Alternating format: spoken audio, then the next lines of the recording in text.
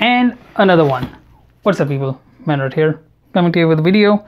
This time we are going to be unboxing and reviewing a green item that is not only useful around the house, it can also help you by reducing your dependency on external power source, and can be also helpful in an emergency situation. That item being a solar floodlight with remote control. This is the product UPC code. The benefits of this item are no electric bill, easy install, no maintenance, integrated light control, it is waterproof and has a 14-month warranty period and prompt response within 24 hours. And it can even provide light and partial light sources if it's a cloudy sky. So without further delay, let's continue with the unboxing.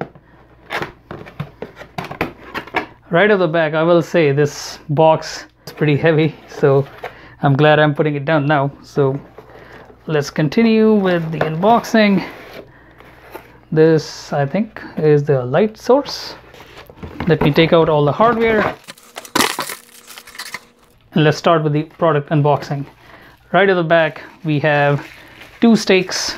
While I'm not going to be putting it in the ground, it can be put in the ground. You can mount the solar array and the light using these secure washer nuts, and it is about a foot long. So even in sandy soil similar to Florida, this will hold steady. And don't be fooled, these are not plastic unlike other manufacturers. These are all metallic and they're powder coated, so they will not rust. Really amazing job that you're able to find hard metal being used. That'll give you durability and endless use in the future. Now continuing on with the unboxing, or unpacking actually, we have the instruction manual. I'm going to put it right here. We have not one but two remotes.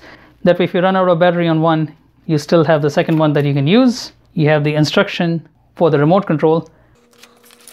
You have the solar array, feels pretty nicely made, and this is the solar module information and a pretty strong cable, and it can be adjusted. It has a tilt mechanism. It's pretty tight, but if you need to adjust it, don't worry, they do have the mounting hardware and a cute little wrench that can be used to adjust it.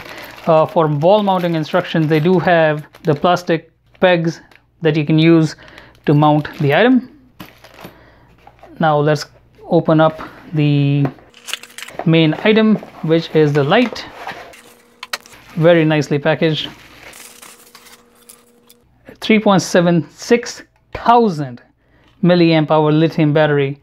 It's already in it and it is secure. Even if it is waterproof, I'm still going to mount it this way. That way it has the maximum protection from water hitting it. Looks like a sensor up front, so let's plug it in.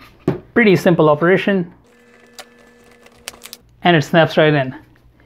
Even though the item is inside, you have a small charge indicator. Now to turn it on, you do need a remote.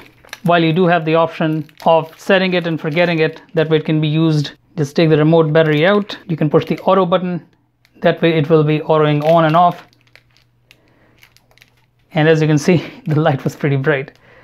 Now let me turn off the lights in my studio and let's see how bright it is. And right off the back, quick, very quick response. And as a matter of fact, you can even change the brightness